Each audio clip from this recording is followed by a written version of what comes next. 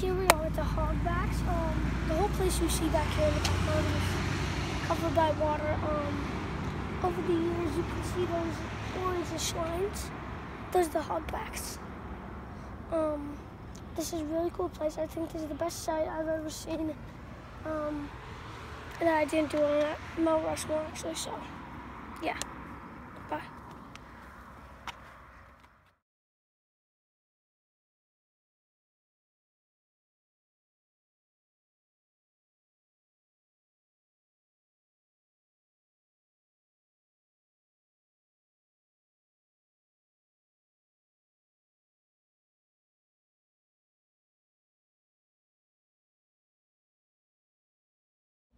Here we are in Shell, Wyoming, population 83. It's one of the tiniest towns. I recommend come to this place.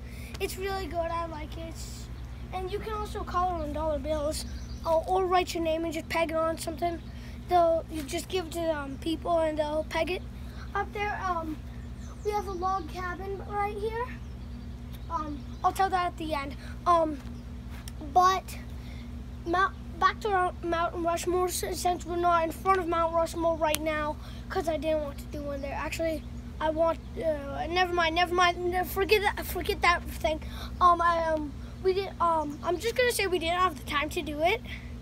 But 90% of Mount Rushmore was carved with dynamite, and all of the soft granite on top of where the thick part was blown off by dynamite. They didn't carve Abe Lincoln's head until about 1932 or 1392. I don't know.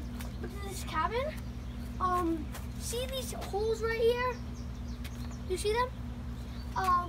They used to be just open spaces inside the house. So if there was any Indians attacking, they'd have those holes. While everybody was inside, they'd have their gun. They'd point through those holes and shoot the Indians outside. There's a good post office across the street. There's another log cabin right there. Please turn around to see.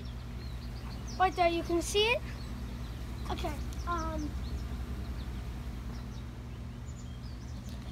yeah, it's population 83. They have some nice people here. It's fun.